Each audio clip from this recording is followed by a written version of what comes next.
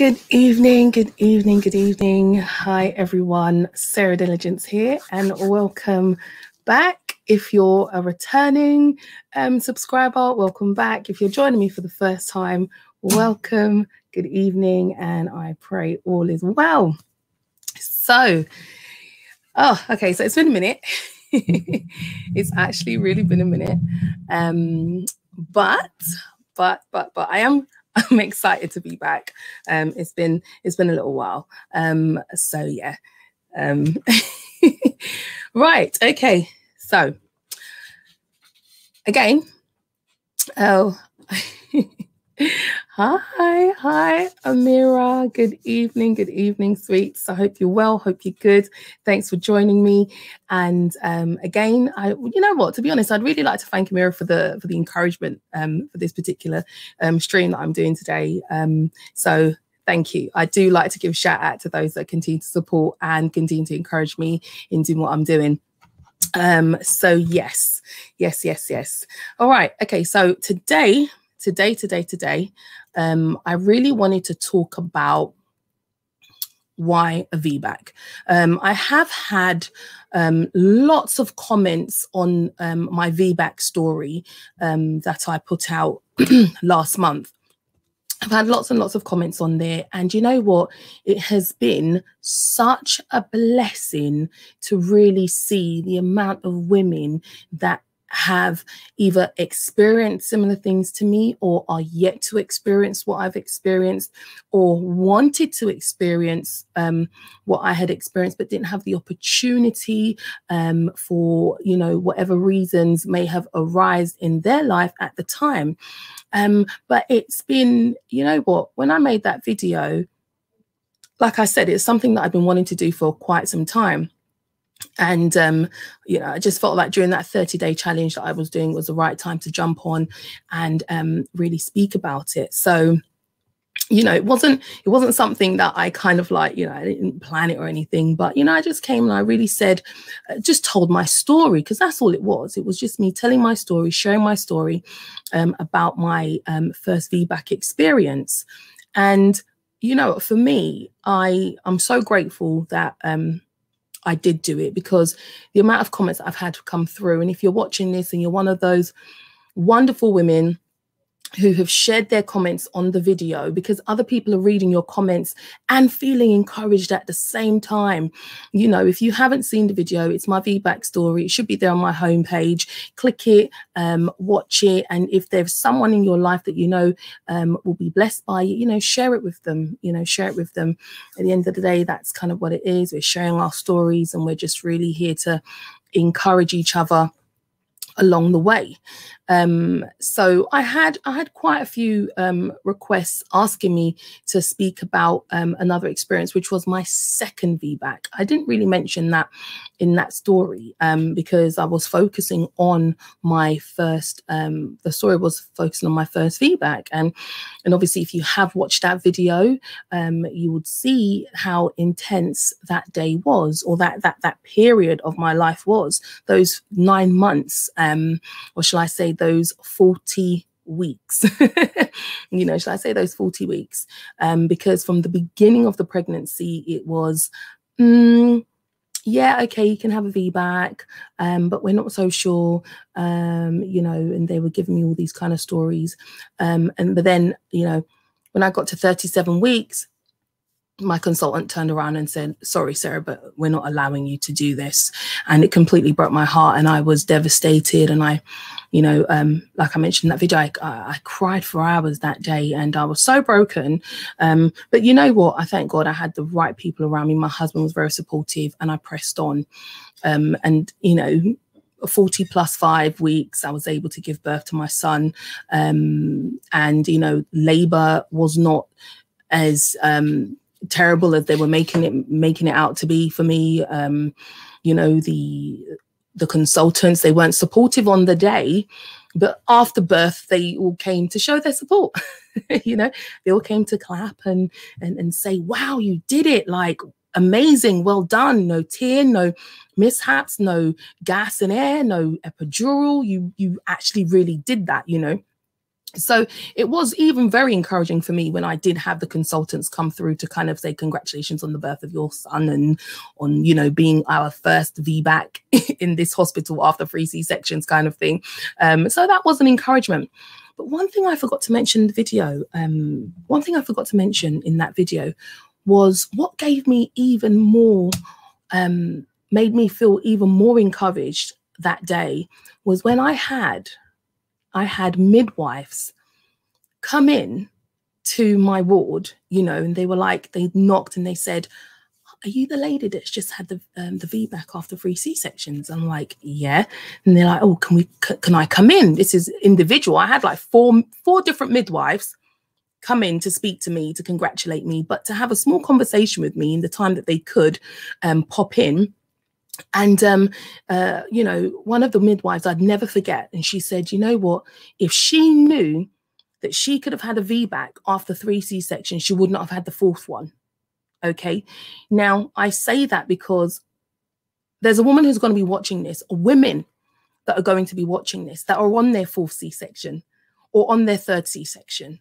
And they've been told that they can't do it, or they feel that they can't do it, you know, but you can. Okay. But we'll get into that a little later. So, you know, and she said to me that if she knew that she could actually have a natural birth, then she would have never had that C-section. She said that last C-section was the worst thing ever. Her recovery time, her scar, she felt depressed at the end. And there was just so many different things that she was expressing to me. And I was sitting there going, oh my gosh, you're a midwife, right? So it really kind of threw me off, thinking to myself, wait, am I actually one of the first people that they have seen or have heard of in doing something like this?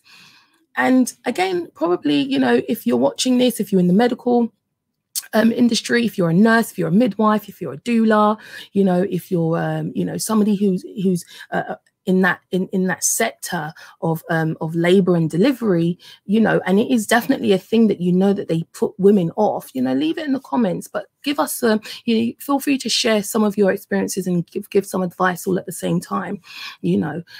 So yeah, so, and then I had another midwife come in and said, oh, she had 2 C-sections and she wanted a VBAC, and she was told that if she has a VBAC that her uterus would rupture and all of these things, and she just didn't want to take the chance and didn't want to take the risk, but she ended up having a C-section that she didn't want to have the C-section.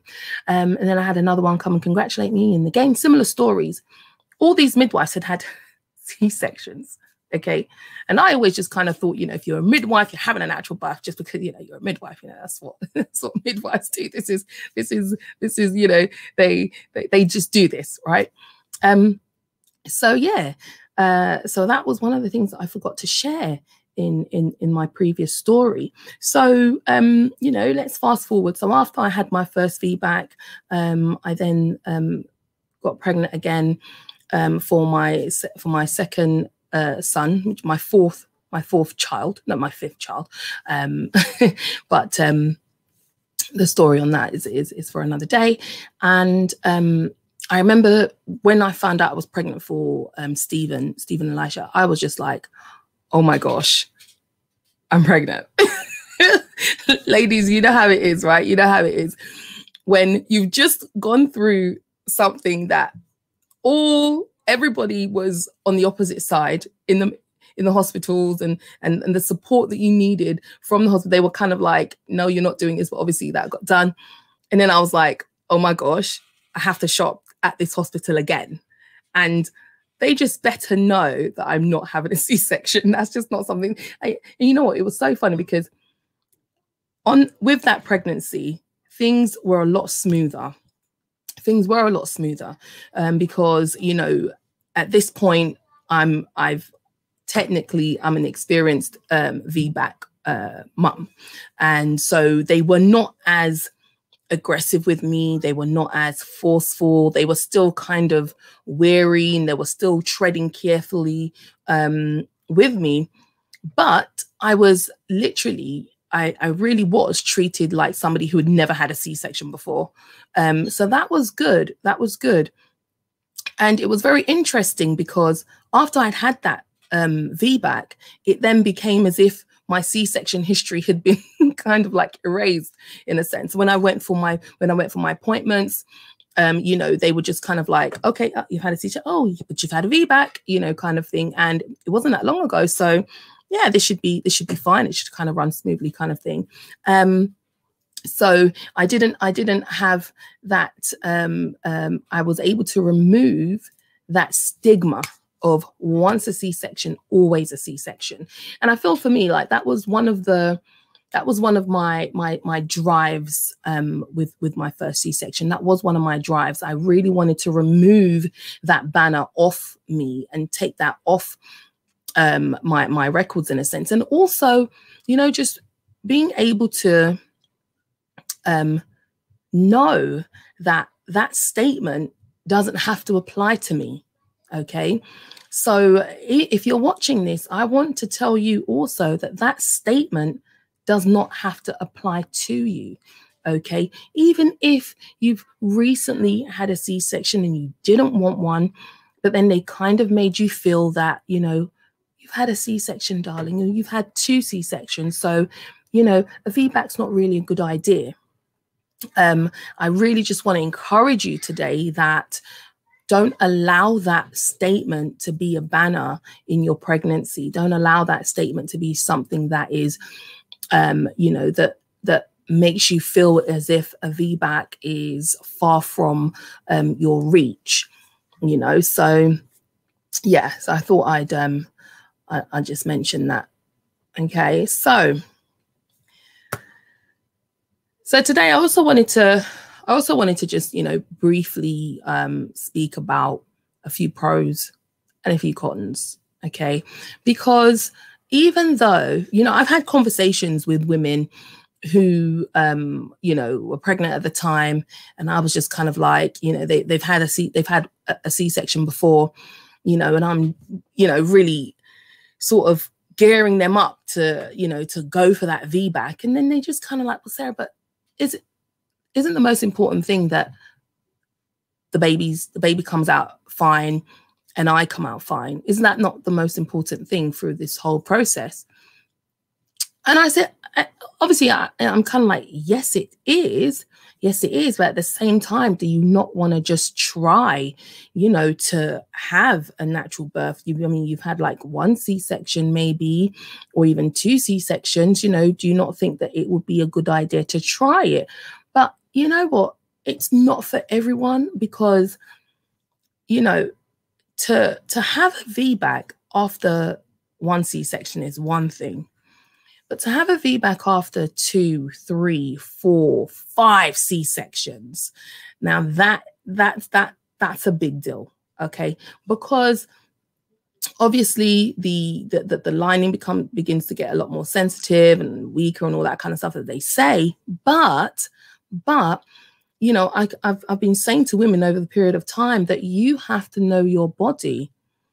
You have to know what your body can take, what your body can handle. You're the only person that really knows how you've been taking care of yourself. You're the only person that knows, you know, the vitamins you've been taking, the food you've been eating, the supplements and all that kind of stuff, how you've been taking care of your body. You're the only one who really knows the pain that you're feeling, you know. So for me, it's not really, you know, for me to say, oh yeah, definitely have a VBAC, or for someone to say to you, oh yeah, you should definitely have a VBAC.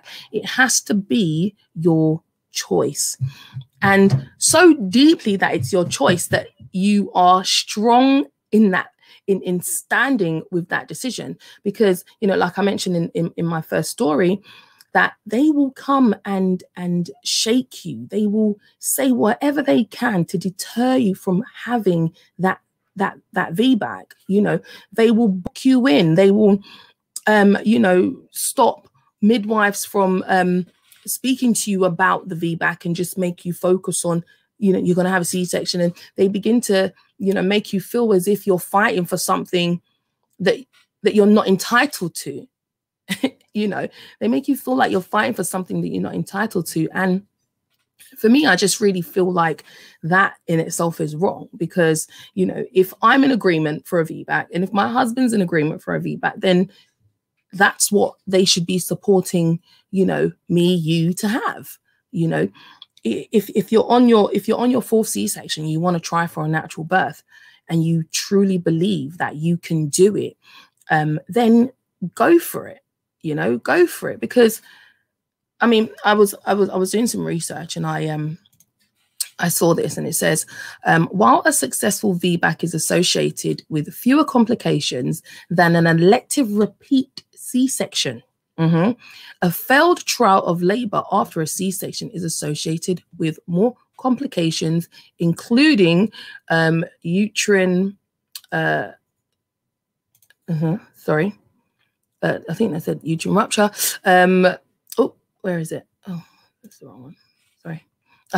Including a uterine rupture is rare, happening in less than 1% of women who attempt a trial of labor after cesarean.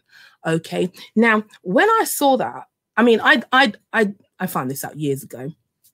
But I wanted to bring it up for, you know, for those of you watching today. So I'll just pop that back on, just so that, you know, you can read that up on the screen.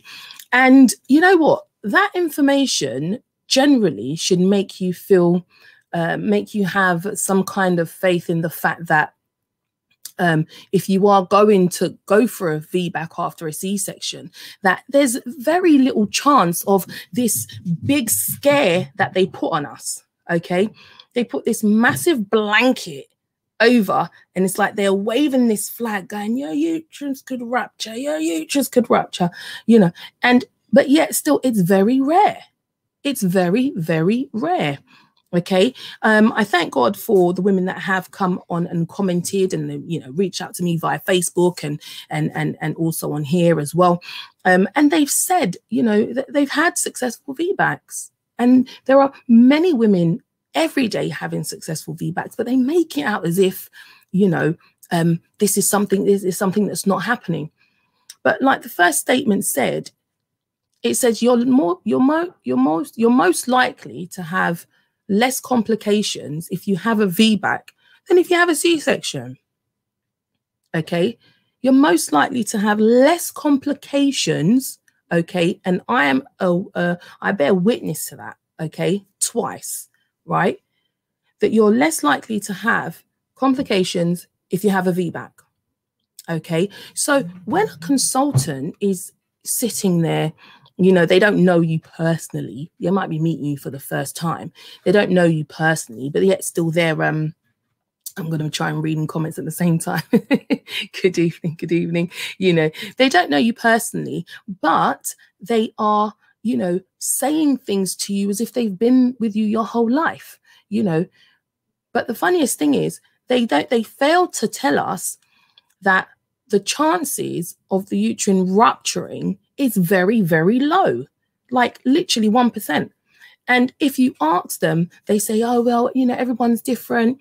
But, you know, it can happen. It might, but let me get there first, right? And it really does take strength. It takes faith. It takes resilience. It takes boldness to really sit there and sort of confront a medical professional.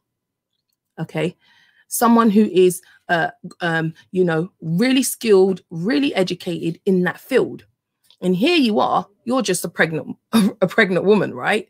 And you don't really know much about pregnancy, or you don't really know much about the medical side of things. So they you know, they can talk down to you at this particular point. So, you know, for me, dealing with consultants, I kind of feel like that's like one of the main struggles that we do find ourselves having as women who want to attempt a VBAC. You know, I feel like the main barrier is our consultant, the person that, who is, you know, dealing with us throughout the pregnancy. If they feel as if that you can't do it, or they don't want you to do it, or they don't want to be a part of it, because a lot of them, I do feel like a lot of them also have a fear about the whole situation. Again, you know, with my first experience, the midwife, who ended up being an old school friend, said to me that no one, are you guys listening? No midwife won in my case. Like, they were in the staff room discussing who was going to come and assist me on that day, right? And everybody was like, I'm sorry, I just can't. I'm not dealing with that. But then the midwife who did assist me on that day, she, I mean, you know, she's young, vibrant, bold, lively. They were like, you know what? We know the perfect person for this job. So they, you know, when she came in to start her shift, they were like, we've got the perfect job for you. And she was like, bring it on, you know. And I thank God for that. I thank God that she was there that day, because imagine, you know, and we don't know that they're having these conversations.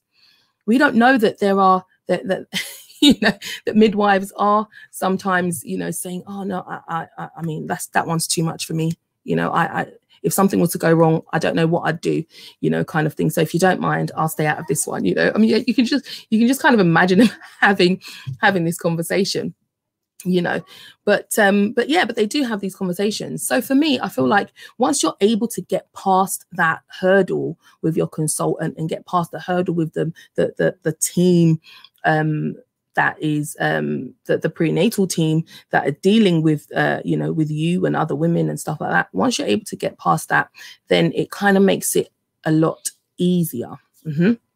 So for me, on the second VBAC, like I said, you know, they were very much like, well, you know, you've done this before, you've experienced, you've kind of shown, because I went back to the same hospital. You've shown us that this is possible. So, you know, and again, you know, I was really grateful, because obviously that hospital had never experienced someone like myself come in to say that they're willing, that they want to attempt a VBAC after 3. So, you know, for them, having that experience was like, well, you know, we've experienced this before now. So, you know, we're willing to give this another try. So they really did. Oh, sorry. My camera's gone. Ooh, don't know what's happened there. Can I still be heard? Oh. Okay, I'm back. Sorry, guys, I don't know what happened there. Right, yeah. So if you can hear me, I'll appreciate in the comments if you can say you can still hear me, and if you can see me, just let me know. I'll appreciate that. Yeah. So for me, it was one of those things where I was a lot more confident. I was a lot more, I felt a lot more experienced. I also felt like I knew what needed to be done if anything was to kind of go wrong. I was prepared mentally. I was prepared physically. My husband was prepared. And it was one of those things where I was like, okay, yes, I've done this before, but every pregnancy is different, right? So with my second VBAC, I really prepped myself mentally and ensured that labor experience was going to be completely different to the first one. Okay, thank you very much. Okay, yes, I'll answer a few questions in a minute. Yes, you can hear me and you can see me. Wonderful. Right. So, you know, my first VBAC experience, it wasn't great. Okay, ladies, it really wasn't great. As in, when I say it wasn't great, emotionally, it wasn't great. Okay, the labor itself went absolutely perfect. I couldn't complain. Right. But the emotional side of it was actually quite trying. It was very trying and very testing and very emotional, and quite heavy at the same time, because I was like, well, I just want to have my baby naturally. What's so wrong with that? You know, what's so wrong with me wanting to have my baby without being cut open? Yeah, okay, you know, I've been cut open a few times, but I don't want to be cut open this time. So what's so wrong with that? You know, but then having them, you know, really kind of like pressuring and pulling on and making me feel like, no, this is, you know, you just can't, because you're going to put you and the baby in danger. But anyway, right. So with Stephen, I created an atmosphere on Labor Day. Okay. I created an atmosphere on Labor Day, and I really wanted that experience to be like one that I've never had before. Obviously I've never had it before. So on the day I had my music there. I had these two amazing midwives who and you know what, I really truly believe that the midwives that were there on my second VBAC had probably heard my story and said, you know what, we're going to do this, because I had two very, very, very experienced midwives with me on that day. Okay. They'd been in the business for a long time. They delivered lots of babies. Okay. And I also had a trainee there with me. And the trainee was extremely excited, because for her, it was something quite rare. And she said it. She said, this is a rare occasion. She doesn't think she's ever going to experience this again. So she, you know, asked, they asked me, can the trainee be in my labor, you know, on the day? And I said, yeah, that's absolutely fine, you know, because obviously the more experience that she gets, the better. So I had three with me on the day, a trainee and two very experienced midwives. And I truly believe, because I had it so together, they had to have it together, right?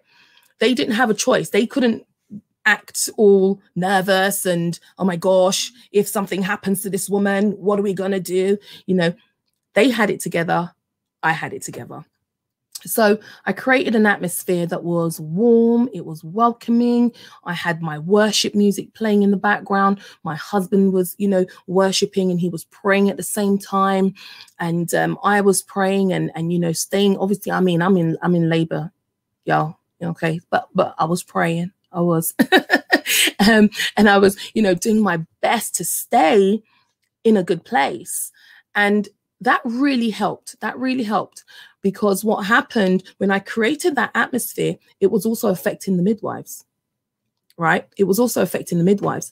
And that's why a lot of the times when, you know, women go into labor, it's so important to have the right atmosphere, because if we're acting, you know, uncontrollable, if we're screaming, if we're, you know, spazzing out, if we're really, you know, throwing our hands all over the place, they're also going to kind of be like, okay, just calm down, you know, relax, da, da, da. And it's going to be tense. It's going to be tense. Okay. So, I mean, if you are pregnant right now, if you're pregnant right now and you're watching this and you want to enter that and you want to go into that VBAC experience, one thing I would say, okay, is ensuring that the atmosphere is set right. Okay, because they can't, if you're creating an atmosphere that you desire, they can't come and change that for you.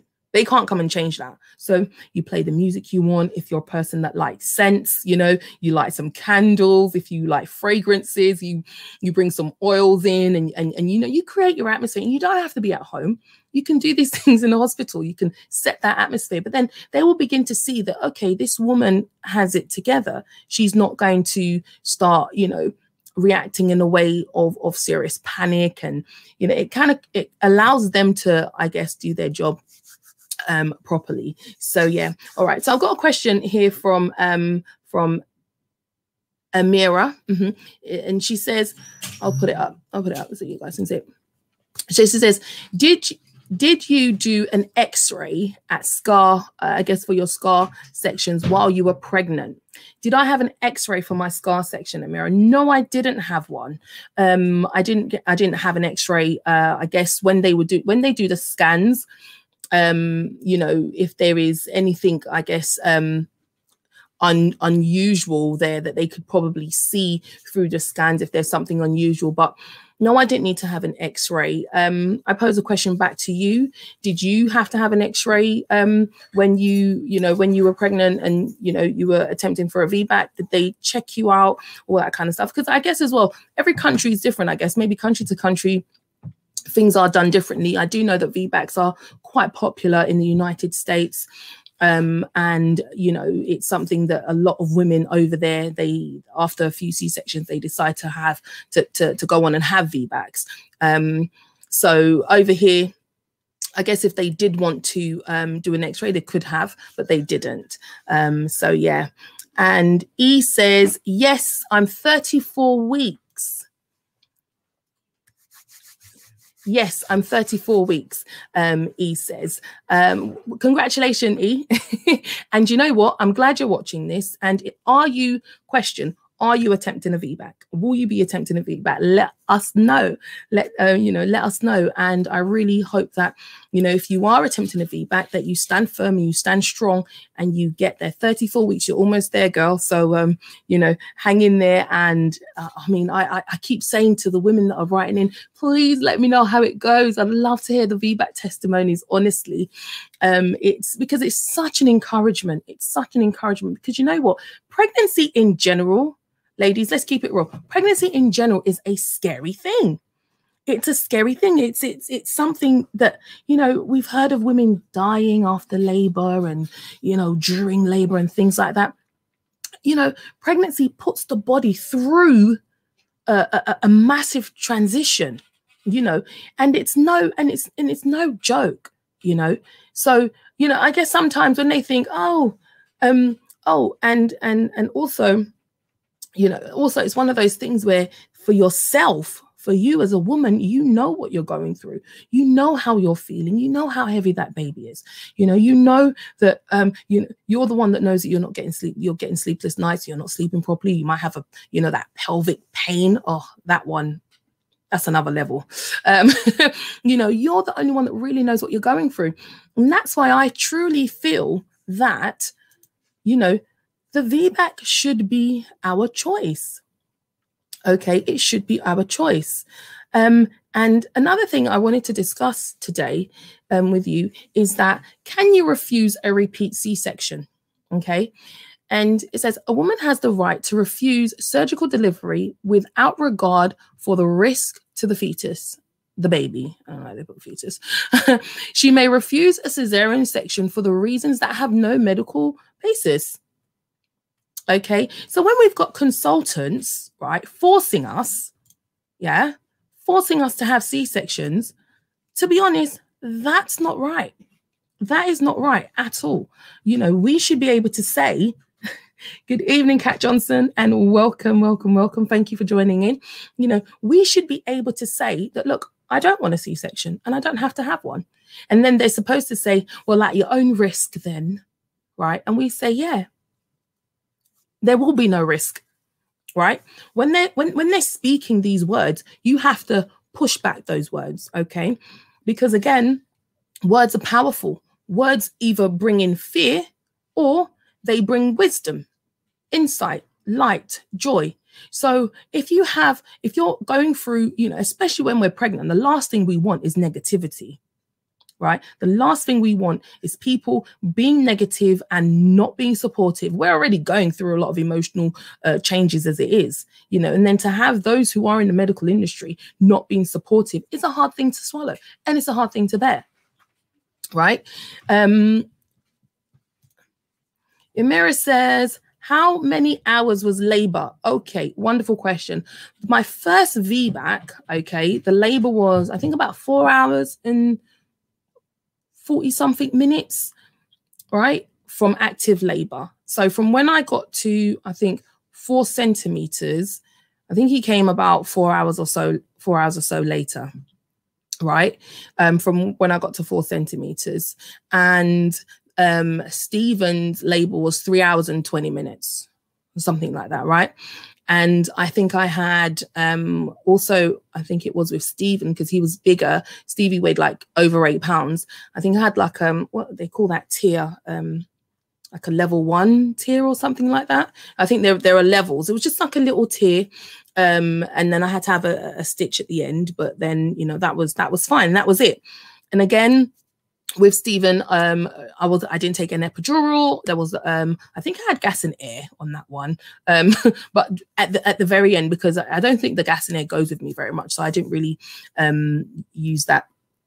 And is labor wasn't long. Labor wasn't long because, you know, I don't know for if you're watching this and you've had you know, you've had natural births or you've had VBACs, how long, you know, was your labor? How long was your labor, and how long generally is a labor? Labor varies from woman to woman. I guess labor varies from woman to woman. So, you know, Stevie, obviously the fact that I already had Isaiah naturally, I think maybe the second labor just didn't need to be as long. Thank God. You know, so it was just about I'll say 3.5 hours for the second one and about 4 hours for the first one. So I don't know, is that good? Is that good time? You let me know. You can let me know if that's good timing. So yeah, you know, so and I really just feel like we need to get to the place now where we're encouraging each other to, you know, push on to have a VBAC as opposed to a C-section. Okay, not just because you've had a C-section means you should quickly opt for another C-section. I really feel that you know, we should and can allow our bodies to try to get us there. You know, I mean, there are some women who just don't dilate. There's some women who end up having I guess like medicals during you know, time of labor, so they you know, they don't get to finish. And you know, every situation is different. Every situation is different. But you know, we're never really going to know unless we try, right? We're never really going to know unless we try. And I just really feel like, you know, being an encouragement to you and saying to you, look, it doesn't matter how many. I mean, okay, all right. Me saying it doesn't matter how many C-sections you've had, okay, might be a bit of a push, right? But okay, thank you. But when you've done, I mean, I did some research and I found there was a lady who attempted to have a C-section, a VBAC after every C-section. She ended up having 8 C-sections, okay, but she attempted for a VBAC every time, right? 8 C-sections. This is a long time ago, because I think when I checked out her blog, her children are like really big now, you know. And she ended up with 9 C-sections because she got pregnant for the last time, and she attempted a VBAC on that 9th pregnancy, right? So if you're on VBAC, if you're on C-section 2, C-section 3, I'm still going, C-section 4, there's nothing wrong with you trying if you know your body, if you know that you want to do it, if you know that you're capable. You know, Amara was asking, did I have an X-ray on my C-section, but I was on my scar, but I was scanned on my scar. But then, you know, if they can X-ray you and check and see that everything is okay, and you can have some kind of reassurance. But you know what? One thing I would say is, don't go with the mindset of the uterus could rupture. The uterine can rupture, sorry. You know, don't go with that mindset. Let that be the last thing that is on your mind. Remember, 1%. And there are how many billions of women in this world? Okay. 1%, right? So let that always be like the last thing. Don't even think of that when you're, you know, in that position and you're about to give birth.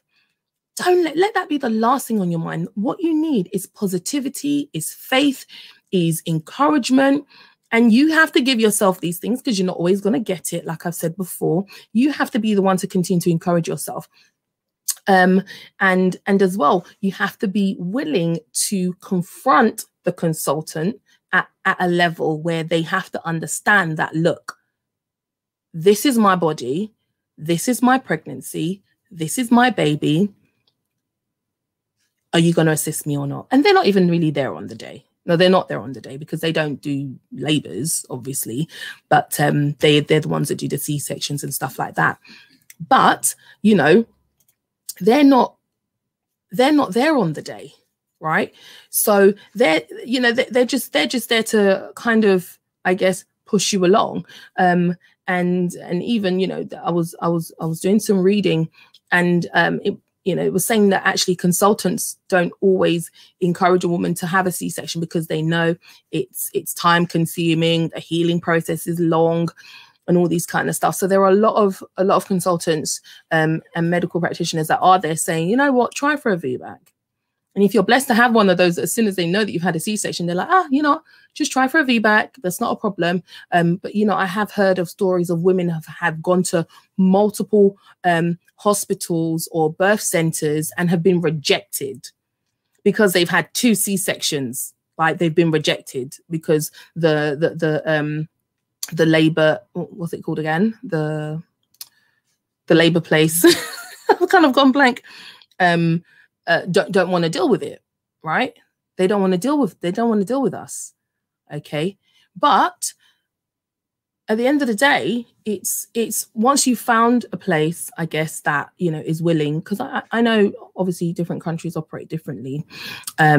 You know, it works differently. If you're in a private hospital, you know, you might be able to say, yeah, I'm having this because I'm paying for this, and this is what you're going to do for me, and this is what I want.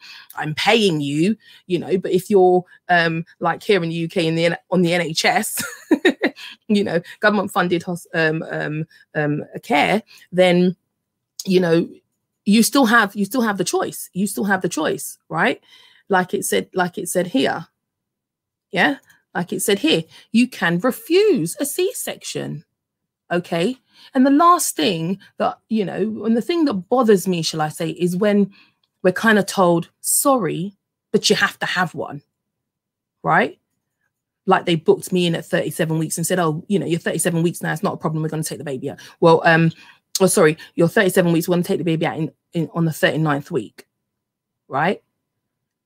And I didn't know that I could refuse that. Right. On the day, I didn't know I could sit there and confront the consultant and say, actually, no, I don't have to have a C-section. You can't make me have a C-section. You can't force me. But that was what I was going through. Right. That's what I was going through. Okay. I have a question here. It says, lovely. Amara says, question, what is the signal of rupture at active labor? Intense pain, extreme pain, Amara. It's been described as a pain so sharp and so strong that, yes, you don't want to experience that, right? It begins, the pain, well, and listen, I didn't experience that. Thank you, my Lord Jesus. I didn't experience that, okay? But they explained it to me, right? This is how deep they go sometimes. The consultant went on to explain to me the pain that one could feel if the uterus was to begin to rupture, okay? In active labor, right? It's a pain so strong, you feel that, you know, the consultant said you feel as if something is tearing apart, okay? And it's heavy bleeding, heavy bleeding. So yes, this is not, it's not a joke. Okay. It is not a joke. Right. But I look on the bright side and I say, well, it's still 1% or less. And I'm definitely not in that 1%. And you have to say to yourself that you're definitely not in that 1%. Right. So, you know, 2016, when I was giving birth to Stephen, my body, you know, and that's the great thing about the body is once the body has experienced something before, it kind of knows what to do next time round, right? So, you know, it was as if my body knew what was going on, and as well, having control over yourself is key. Okay, is key, and I think that is one of the most important things is having control over yourself. On that day, the day that you're giving birth, you know, you need to be in control of yourself. You need to be in control of your mind, of your emotions, of your feelings, because the minute you allow fear to creep in, okay, you can completely throw yourself off. right?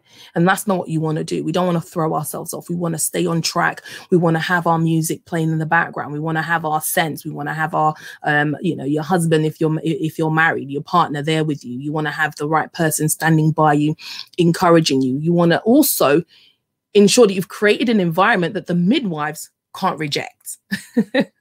Okay, you know, to create an environment the midwives can't reject. I had, you know, and it was, again, it was a beautiful experience. My second labor, you know, it was an amazing atmosphere. And one of the midwives ran out and she was crying, right? And she ran out crying, and she came back and she said, you know, she completely apologizes. But that the song that we were playing just really got her emotional and reminded her of, you know, something that had happened in her past. And I'm in labor.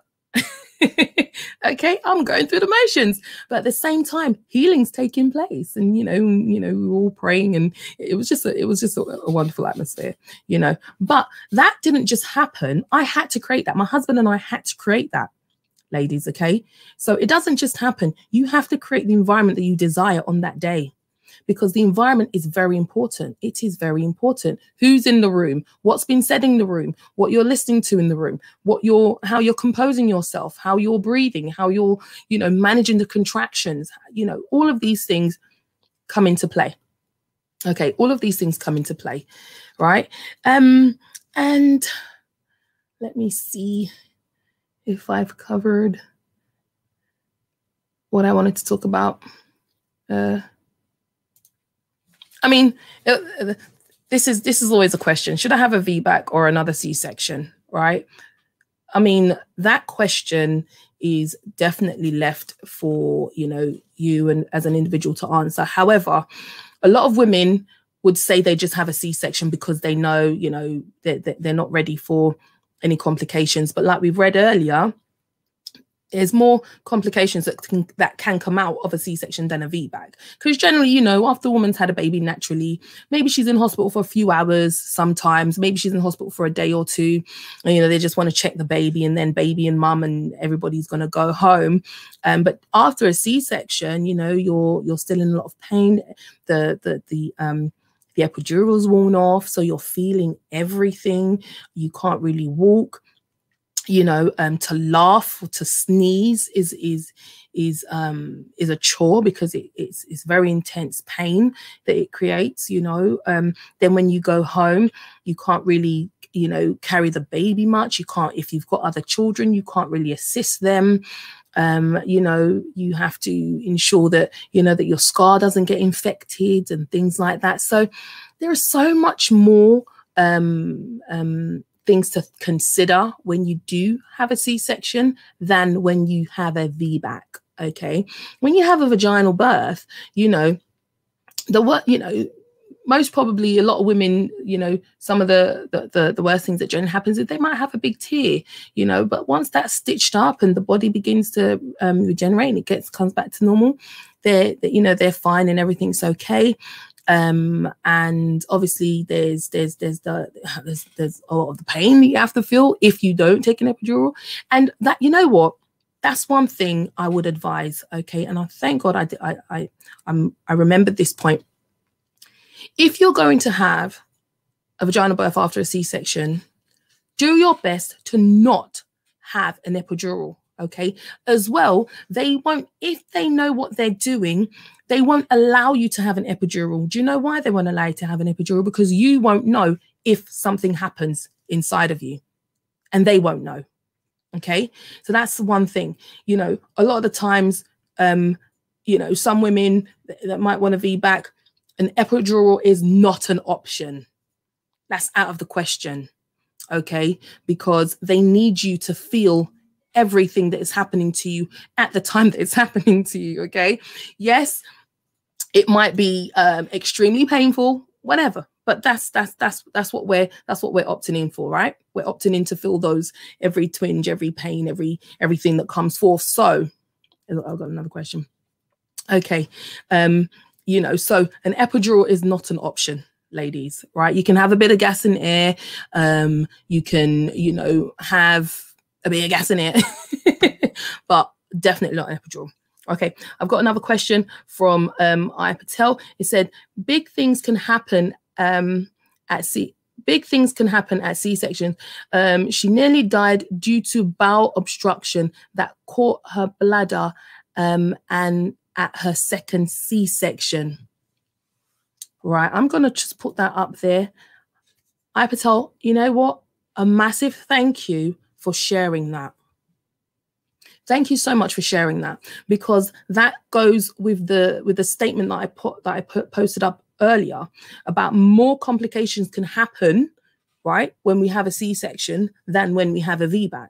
So for me, if you're going to put VBAC and C-section on the scale, okay, I would always opt and encourage you to opt for that VBAC, okay, without fear, without anxieties and all those kind of things, because you have to brush that off, okay? You can't want to have a VBAC but be fearful and be anxious all at the same time and think you're going to have a successful VBAC. You have to pick a side. Literally, you got to pick what team you're going to be on. Am I going to be on team bold and team faith, or am I going to be on team anxiety, team stress, team pressure, or whatever? You know, you don't want to be on that side, because even if you're just pregnant, you want to be able to, you know, not walk in fear during labor, right? You want to be able to be strong, be bold, all at the same time. So, you know, big things happen, right? So Patel's informing us here, right, that that she nearly died due to bowel obstruction. They cut, I think. Yes, they cut. Yeah, they cut my bowel at the second C-section, right? So, I mean, Patel, I pray that you are, you know, you're well and everything is blessed now. And, you know, we thank God for your life and everything. And I hope you and baby, you know, were all good at the end of that. But this is the thing. If they cut too deep, I mean, and the thing is, C-sections, the precision has to be on point, okay? The precision has to be so on point. If they get it wrong, even when they're giving you an epidural, oh my.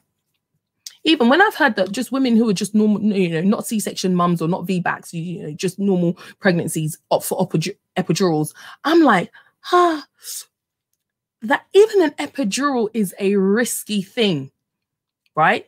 It's a risky thing. If you've ever had an epidural, you know what I'm talking about right now. You have to be so still as they put that needle through your spine, okay? They put the needle through your spine, and if you move, or if the anesthesis, I think they're called, the person giving the injection, you know, oh, sorry guys, I hope I'm all right here. Yes, sorry. You know, if the person giving the injection, if they even go less than an inch, a millimeter to the left, a millimeter to the right, or if you mistakenly go, oh, at the time that they're giving the injection, an epidural can actually cause someone to be paralyzed, right? It can cause a woman to become paralyzed. And you know, we take these risks, right? We take these risks, regardless, labor risk, regardless. It doesn't matter what situation, what side of the fence you're sitting on, okay? It's a risky thing, right? So when they even before they've even cut you, you've already gone through stage one, which is getting that epidural. Okay. And then an epidural is a very risky thing. If they just get it wrong, just a little bit to the left, to the right, up, if they miss that, the actual part of the spine that they're supposed to put the thing in, paralyzation can take place. Right. So even that in itself is risky. You know, and again, if they cut too deep, you know, like I Patel has said, they can cut your bowel. They can cut things, right? So before you know, opt for a C-section, before you know, allow a consultant to strong arm you into having a C-section, before you know, let your mom or your sisters or your siblings say, oh, sis, you know what? It's risky. It's this, it's that. consider those things and get them to understand those things as well, because sometimes those that are closest to us can generally be the ones that put us off. Okay, they can generally be the ones that put us off and, you know, throw our dreams out of the window, right? Because you do want that support. Okay, now one of my closest friends, when she was she opted for a VBAC, and I was there for her every step of the way, and I said to her, you know what, as much as you want to tell everybody that you're going to have a VBAC, let's keep it quiet. Okay, let's keep the circle very small, right? Let's not let everybody know what it is that you're about to do. You know why? Because you're going to get the doubters. You're going to get those that are going to be negative. You're going to get those that are going to bring fear into your life at this crucial point, right? So you want to keep your circle small of those who know what it is you're about to go through. But on Labor Day, you don't want to tell anyone but the person and the persons that are going to be with you on the day. Yeah, you don't want to. You don't want to be announcing, sending texts and WhatsApps. Oh, I've gone into labor. Da da da. No, no, no, no. You want to send that message. Baby's here. VBAC accomplished. Right. And the reason why I say that is because the more people that know, the more doubt that might creep in, or the more negative words that might come to you, or, you know, they might just be like, oh, the doctors are right. You know, they know what they're doing. They're looking out for you and all that kind of stuff. Right. So you want to be able to keep the information of your VBAC to, you know, a few people. And it can be your closest. You know, it could be your mum who's doubting you and she's your bestie. You know, mum could be your bestie, but mum's like, no, listen to the doctor. Don't do it. You could risk your life and the baby's life. So it depends. It depends on you. It depends on those around you. And yeah, you know, it just, for me, obviously, you know, for me at the time on my first one, a good few people knew that I just wasn't doing it, because I said, for the minute I got pregnant, I'm sorry, I'm not having another C-section. So when people would ask me, I'll just be like, no, I'm having a natural birth. And I just started to, you know, prophesy and confess that I was having a natural birth, you know. And again, second time round, I just knew that I was, you know, I was going to attempt it again. And, you know, I thank God that I was able to be successful with it. So my beautiful ladies and all of you who are watching this right now, thank you so much for joining me. Thank you for watching, taking your time out to watch this. Thank you for commenting. Thank you for sharing your stories and your experience. Believe me, I appreciate it, and every other woman who watches this will appreciate it also. You know, again, I'll just encourage you, if you haven't, subscribe, like, share the video, subscribe to the channel, you know, and press the notification bell so that, you know, if I'm coming on again, you know, you'll be able to be notified. And I just want to thank each and every one of you again for taking your time out to join me on this particular topic. And you know what? Feel free to leave in the comment section if there's anything you want to know, if there's any questions that you may have.